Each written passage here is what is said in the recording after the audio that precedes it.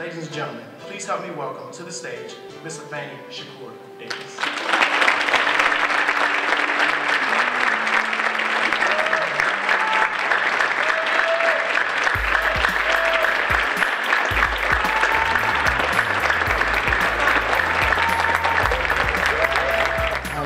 My visit at the University of Central Arkansas has been a gift, actually.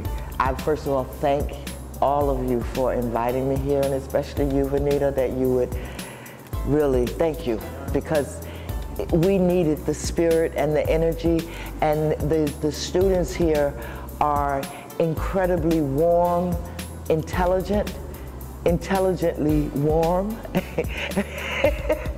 There were no silly questions. You know, the conversations that I've had with, you know, at least 10 different students has been enriching for me. It's been a great experience. It renews my faith in the direction of young people in this country, because sometimes it's very depressing when we see the way that young people's minds are stitching and headed, you know, but I just got a lot of faith. I think the question about the sexism was an important question, and it wasn't because of sexism, but it was because, and notice that was, I think, for him also, because that was about other things, a lot of other things that, you know, kind of creeps around that issue. I have worked in my 65 years, I've done a lot of anti-sexist work. But at the end of the day, at 65, I discovered that all of it ends up being the same. What I need to know is who I am. I need to know what I stand for. I don't want to be in a group because it's anti-sexist. I want to be in a group that is pro the establishment of humans and the thing. The problem for us is that we sometimes can be so anti what the problem is. I want us to be more pro on what the solution is, you know what I mean? I live, God gave me breath. I feel that no one has more right to breathe the air than me. And it's basic like that for me. I have a right to breathe here. I have a right to create here.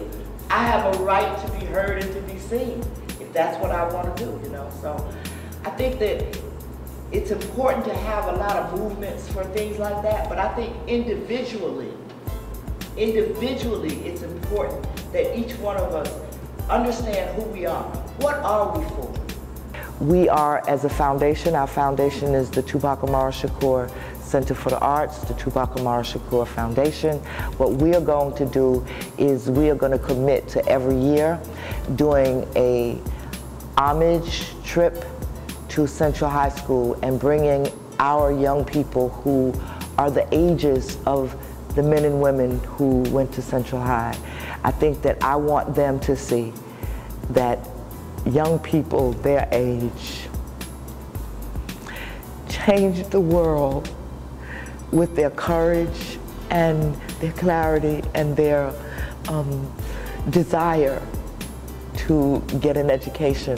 When I am around students who are intelligent and thoughtful and challenging, I learn so much. And as a 65-year-old woman, I grow.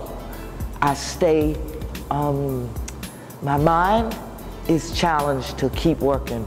I think it's like the best defense against Alzheimer's.